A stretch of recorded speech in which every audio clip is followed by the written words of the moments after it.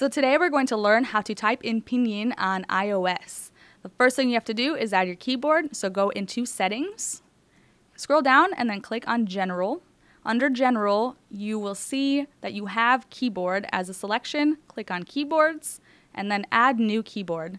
You can just scroll down and find Chinese Simplified. I've already used the keyboard, so mine's already showing up at the top. You may be wondering why we chose the simplified character keyboard rather than traditional, and that's because that's most commonly used in mainland China, and it's also easier to learn because it's got fewer strokes, while the traditional keyboard is typically used in Taiwan. Just click that, select the first option, and now you've got your keyboard all ready to go. So let's just do some typing practice.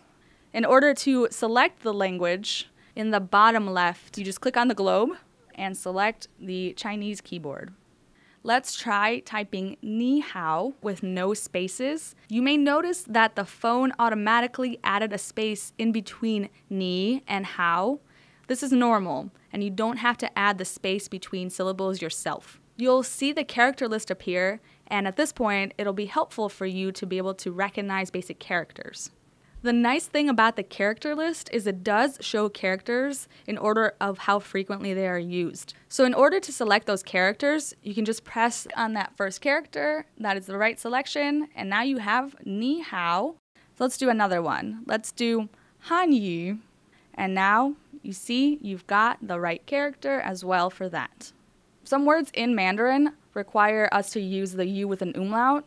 For example, 女士, which means miss. If we type in NU and then SHI, you actually get the wrong set of characters. But if you go back and you type in NV SHI, you'll see now you've got the right characters for miss.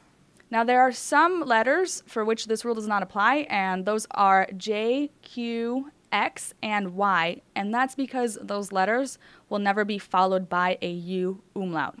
Now that you've got your keyboard set up, you know your typing tricks, you're ready to go. So go off and practice your typing in Pinyin for iOS. Thanks for watching.